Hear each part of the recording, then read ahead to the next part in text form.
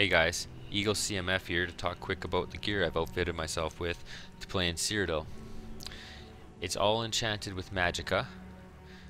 2 pieces are traded with infused to increase that magicka. The rest are traded with divines to increase my Mundus Stone effect, which is the shadow.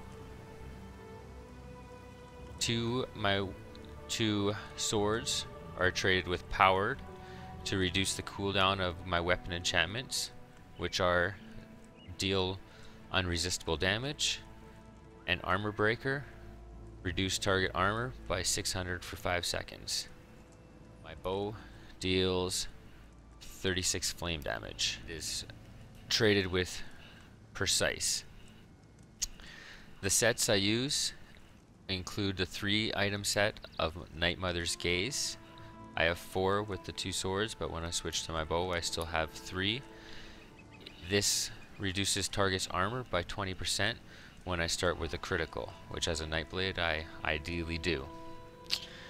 My other set includes the Way of the Air set. I have 5 pieces of this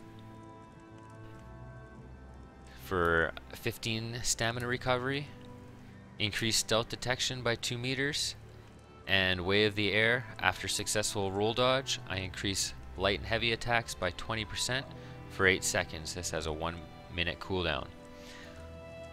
I still have Vet 1 jewelry. It's Vestments of the Warlock. I'm hoping to replace this with Vet 12 when I get there. With these 3 items, once per minute, when below 33% magicka, I gain 582. Talk about food quick. I have my main food is Fortified Sweetrolls. Increase health by 312 and magicka by 312 for 1 hour.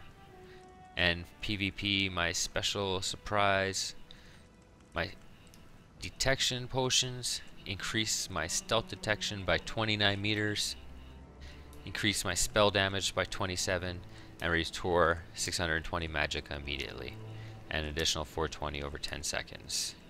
Thank you Red Bull for the potions. Thank you Teflon for the swords. And thank you Psycho Genius and Red Bull for medium armor crafting. Thank you for watching. I hope you enjoy my PvP videos, because this is what I'm using to slay out there with.